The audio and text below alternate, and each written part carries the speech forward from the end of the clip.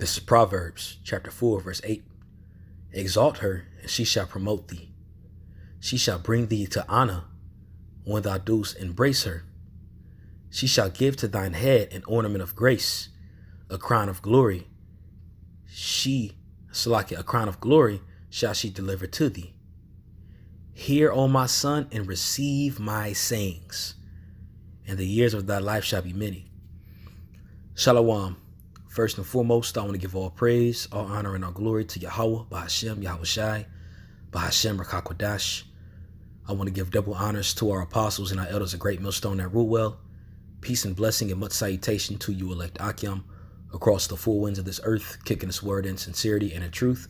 I'm the brother Sha'ar from the Great Millstone Dallas camp, coming at you all with another lesson through the Spirit, Lord willing, it's edifying. I don't intend on it being a long lesson, but something that's more so just straight, cut dry to the point.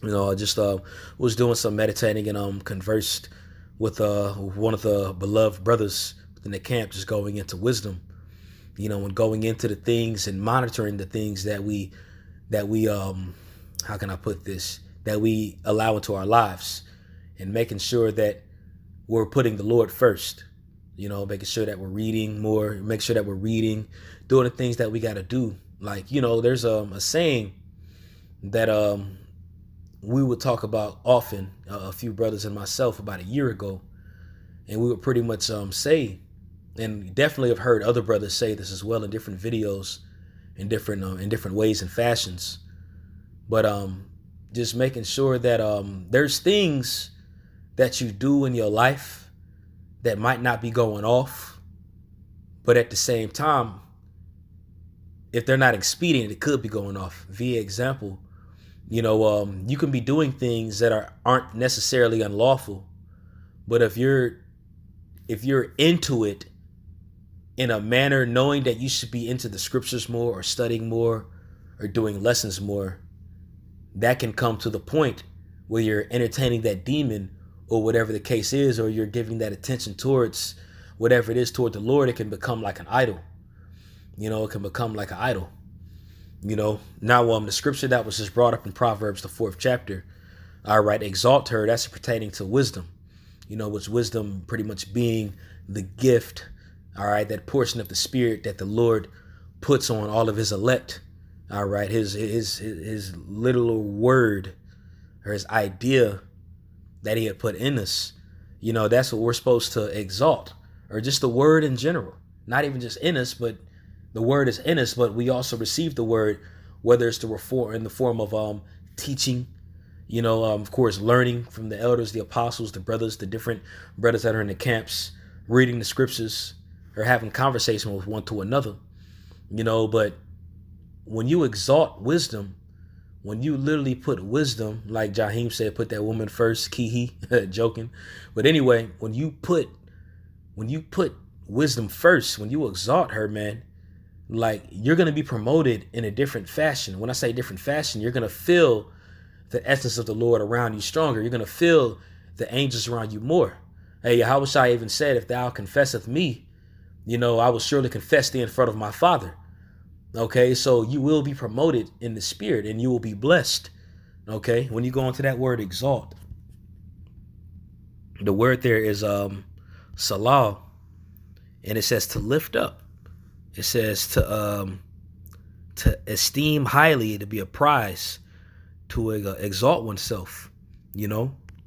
Now, there's times where you might have had a long day at work, whatever the case is. You go home and you want to kick your feet up or do whatever the case is, you know, and a day might go by when you don't study, and then 2 days go by when you don't study, or whatever the case is. Like, you feel a lull in the spirit.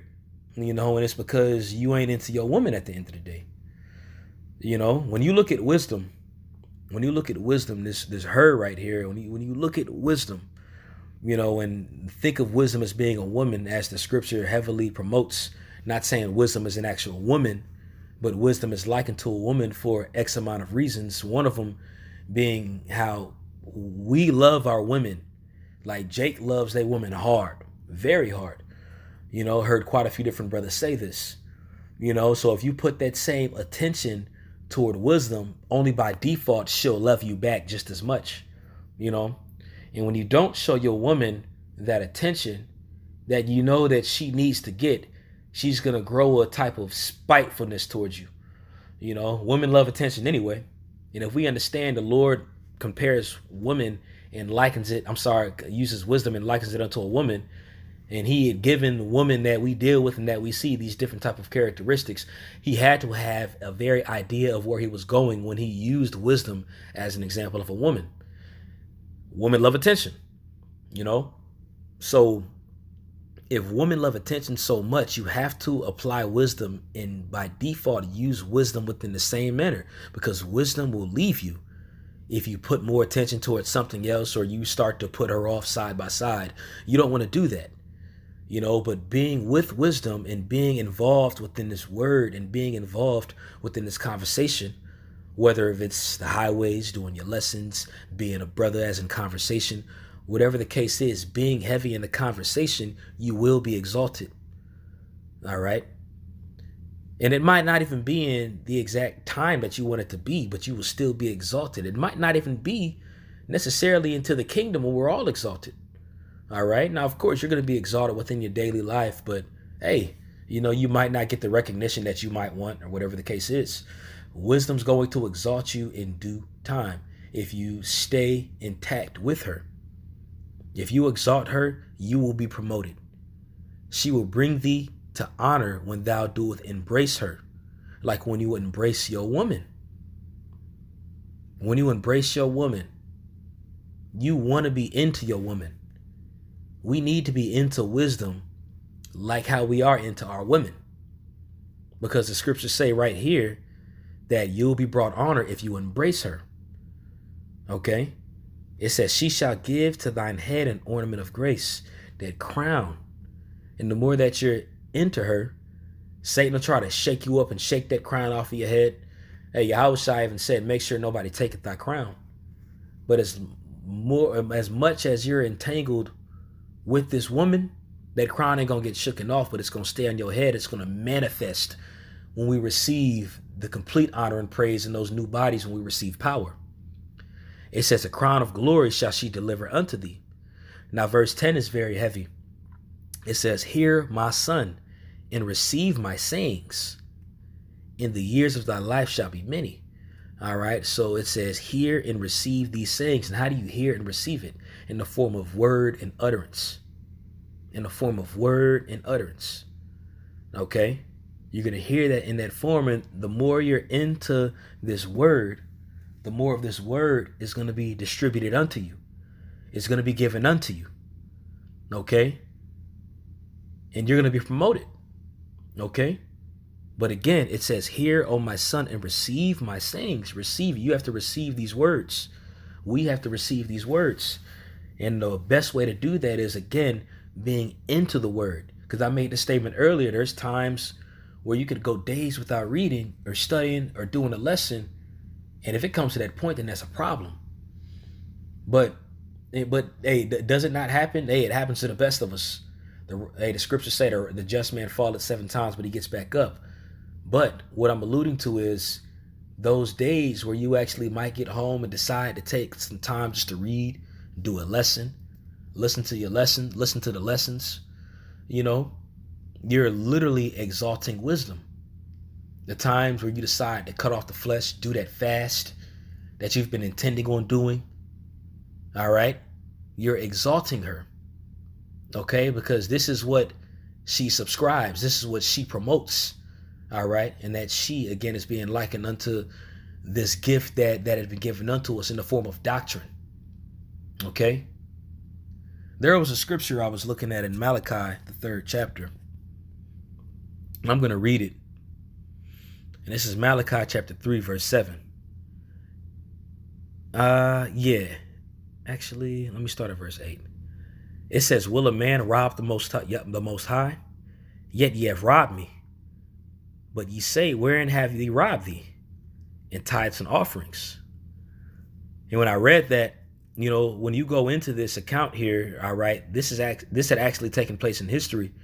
When you go into the time of Malachi the prophet, And during his burden or his prophecy, he had prophesied around the time of this is after the second temple that had already been built, and Jake had gotten lax. You read about certain scriptures in Haggai and Esther, and Ezra, where I should say Nehemiah, Haggai, and Ezra. When we were building the temple, it took time. People that came up against us, Jake was losing faith and didn't think that the temple was going to get done in a sufficient time, so they got lax in their lives. So when you go into this time period, Jake was winging it, but they was still being whacked, And as pertaining to the priesthood, Malachi, his epistle right here is directed toward the priesthood, and this was inspired by the Heavenly Father on the message that he had given to the priesthood, And it's pertaining to tithes and offerings right here.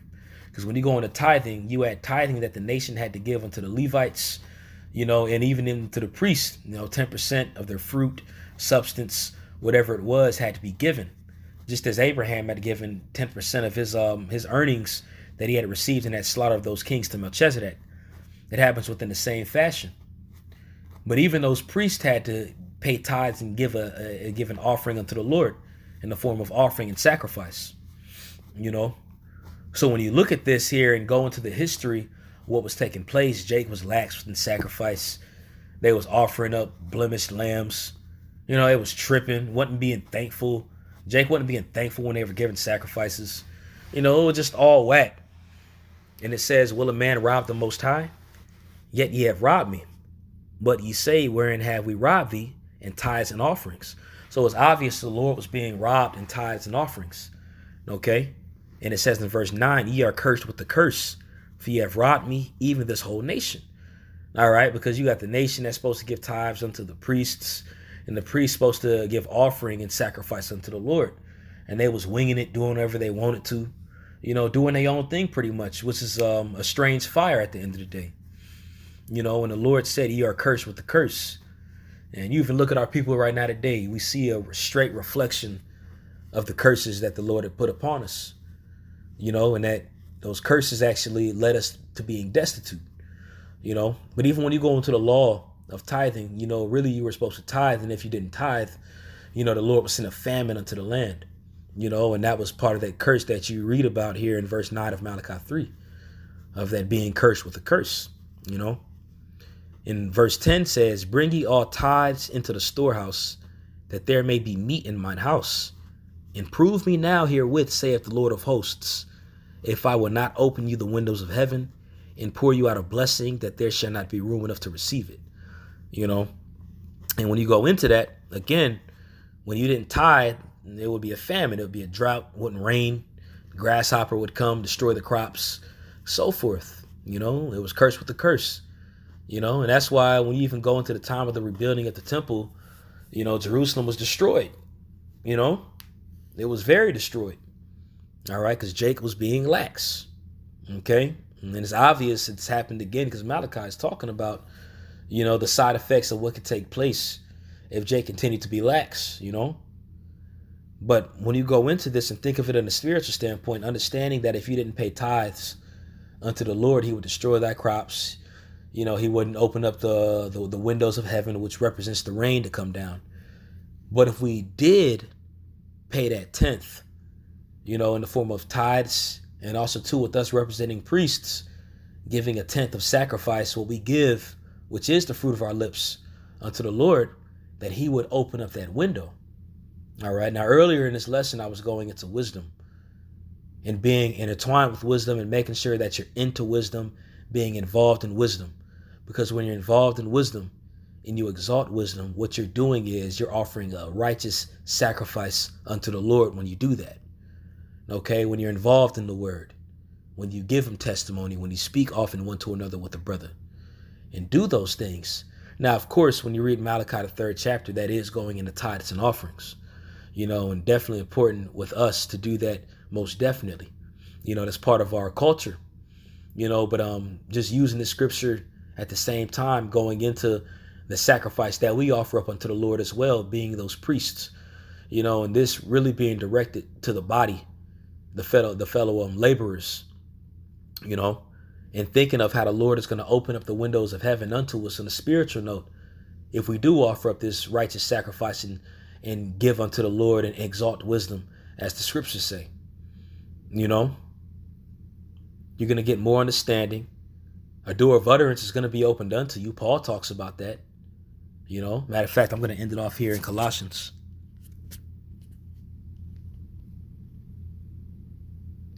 This is Colossians chapter 4, verse 2. It says, continue in prayer and watching the same with thanksgiving. All right. And when you go into Thanksgiving, Thanksgiving ultimately goes back into a particular offering that we had to offer. All right. You had you had Thanksgiving offerings. OK. And I believe within the Thanksgiving offerings, they consisted of it was a vow offering, a free will offering, and then it was a Thanksgiving offering, I think. You know, I think something of that nature, Salakia, you know, but it's something within that nature. But anyway, Thanksgiving represents an offering is where I'm getting at. So when you continue in prayer and watching the same, all right, at the end of the day, doing the work, you're exalting wisdom when you do that. And you do it with thanksgiving, which is in the form of a sacrifice. And it says, with all praying also for us, that the Most High would open unto us a door of utterance, to speak the mysteries of Yahweh Shai, for which I am also in bonds. Okay, so earlier I had read in Malachi, the 3rd chapter, going into, you know, you paying those tithes and those offerings, all right, unto the Lord, that tenth unto the Lord, and he's going to open up that window from heaven unto you. Okay, just thinking of it on a spiritual note, when we understand that water represents doctrine, all right, and if we offer our thanksgiving up unto the Lord, he's going to pour more unto us. He's going to open that door where you receive that utterance. And when you receive that utterance and you're filled with that word and that water, you're going to obviously pour it out. But the only way to do that is to be involved with wisdom, is where I'm getting at. And when you're involved in wisdom and actually take time with your woman, with that woman, you're going to receive the benefits of her fruit. We're going to receive the benefits of her fruit. Okay? We don't want to get to the point where we're putting things before doing the work of Yahweh Bashem Yahweh Shai. You know, because we're in a season right now, especially in this season, where Satan is trying to attack on all levels, setting forth hella distractions, hard to pay attention and concentrate, cutting YouTube pages off, you know, doing certain things to have you feeling like you ain't a man of the Lord already, being afflicted, so forth, you know. But as we're going through this, we want to make sure and continue to be involved with this word and be involved with wisdom, because out of all these screwed up things that we go through, she will comfort you at the end of the day. You know, she will comfort you. Okay. Hey, the scriptures say wisdom is a comforting spirit when you read it in Wisdom of Solomon, the 1st chapter. And that's what she'll do. That's what this wisdom will do. All right. Once you exalt her. Okay. That's why in Proverbs, the 4th chapter, it said that you're going to receive, matter of fact, I'm going to go right back to it. It says, exalt her and she shall promote thee, and she shall bring thee to honor when thou doest embrace her. All right. So the ways that you embrace her is heavily getting involved and in tune with this word. And that's how you embrace her. And she's going to give you the fruits. She's going to give you those benefits once you do that. Okay. So I'm going to end it off on that. Lord willing, this lesson was edifying. I want to give all praise, honor, and glory to Yahweh, Bahashem, Yahweh Shai, Bahashem Rakakwadash. I want to give double honors to our apostles and our elders of Great Millstone that rule well. Peace and blessing and much salutation to you elect Akim across the four winds of this earth, kicking this word in sincerity and kicking this word in truth. Shalom.